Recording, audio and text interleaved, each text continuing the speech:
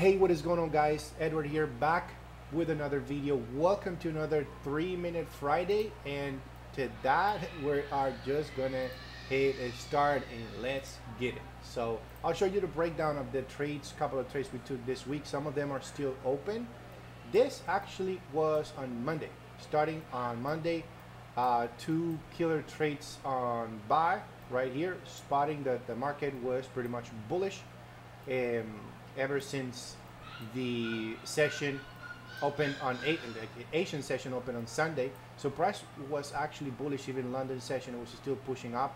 By the time New York session opened, you see the market created a nice bullish flag, a nice breakout, spotting the breakout, catching that nice 1, 2, 3 on that push the market did have with the New York. The price actually was pushing up before the New York Stock Exchange opened at 9:30. So this candle right here was when the market opened. So right there after that, the market started consolidating, like moving a little sideways, creating this little wedge or flag, whatever you want to call it right there. The price broke, entering on the breakout, stop above, TP 122, and that's it. That was a killer day right there. So jumping on Tuesday. Tuesday was actually very tricky because spotted also this flag, simple price action structure. The price broke, pulled back, creating that nice flag as well, entering on the breakout. Now, however, the market failed to continue pushing up, and this is what happened actually.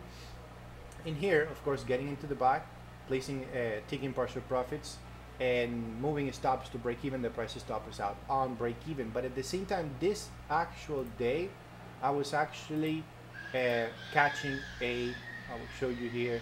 We were catching this sale that I was pretty much holding until what yesterday stopped me out of break even. It stopped me out, actually was going to stop me out here because the entry was pretty much on the 5-minute.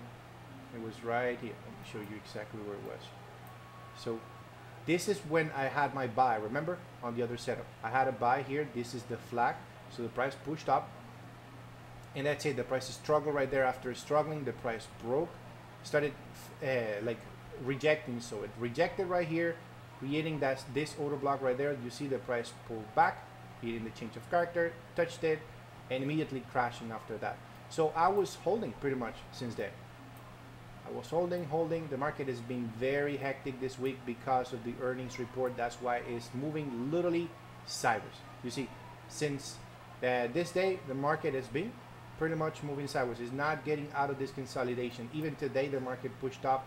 I was looking for a sell. I got in on the sell on US30, and the price literally, after taking partial profits, making some other entries right here, the price ended up actually pushing up, so getting me out on break even. So that is basically for this 3-minute Friday, guys.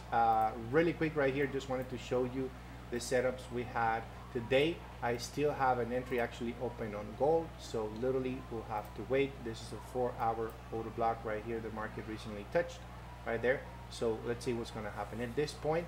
Taking partial profits already, expecting some type of pullback now to happen after that change of character.